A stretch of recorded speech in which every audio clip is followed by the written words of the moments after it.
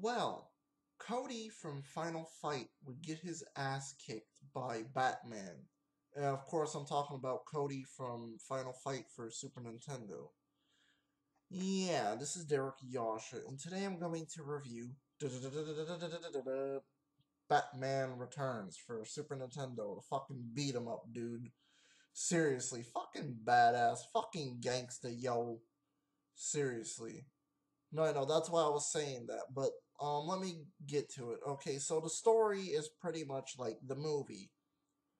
Just go watch the movie. You don't need to play the game to read the story, okay, or see the story.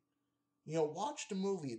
It's done way better in the movie. Over here it's done okay, but it follows the movie way too much though. But I would rather watch the movie than to fucking read the cutscene story. I mean, they did a good job, but come on, seriously? Did you really have to follow it that much? No, no, let's get to the gameplay. Okay, this is a fucking badass beat 'em up, okay? Seriously, Batman has a fucking awesome punch, awesome kick, awesome jump, and of course, the batarang attack is, kind of clunky a little bit, but that's all right. Mainly your special is of course test tubes mainly, and it takes your health away a little bit, but yeah, you could keep on using it. I know it's a powerful attack, but you gotta preserve health though, for real.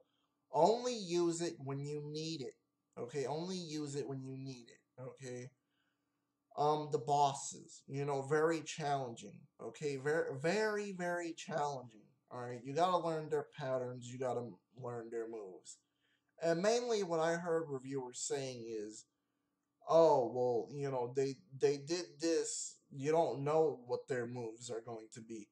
No, you have to learn what the boss's moves are going to be, so then you can learn how to dodge them. That's why they keep on doing that same pattern. Okay, think about it. But yet, one dumbass person was complaining, oh, well, it's just, I can't move out of the way, this and that. No, yes, you can. You got, this thing where you could just, like, move up and down on the screen, of course, from side to side, you just press down on the direction and up on the direction. That's it.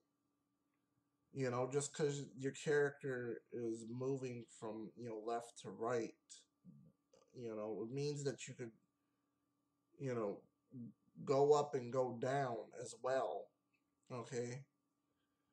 No, I know. But, mainly, the gameplay is good. Okay, let's talk about the music. Good remixes of, this Danny Elfman scores, of course, and it follows it very nicely done. Okay, I'm gonna give it perfect score for the music. Okay, let's see. The in-game graphics and cutscenes. The cutscenes were just photo stills. Like like slideshows or whatever. But the in-game graphics is nice. The way that the the characters look and Batman looks very nice. Okay, very nice. Very beautiful looking for, a Super Nintendo game. Not gonna even lie. Okay. Mainly the background and details. Of course that, they got the look of Gotham right. Okay, they did get the look of Gotham right. Mainly when you go inside buildings, it's fucking awesome, dude. How the textures look in the buildings, and like different environments.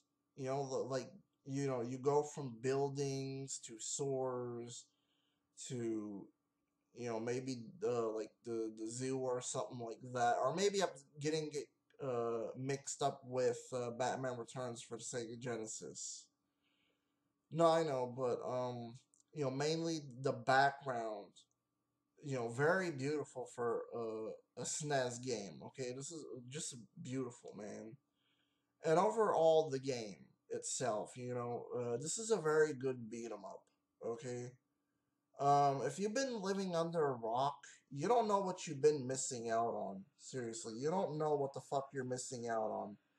Now, this game could go around to maybe like $40 or $50. Okay. I got my copy for 4.99. I don't know if you're able to be see that on there. Yeah, 4.99 at Play and Trade when Play and Trade used to be the shit, but not anymore. No, I know, but I was lucky, But this game does go around $30 or $40. But yeah. Anyways, try to pick up the game on eBay or Amazon, and if you can't do it, then I understand. But guys, just perfect 5 out of 5. I'm out. Peace.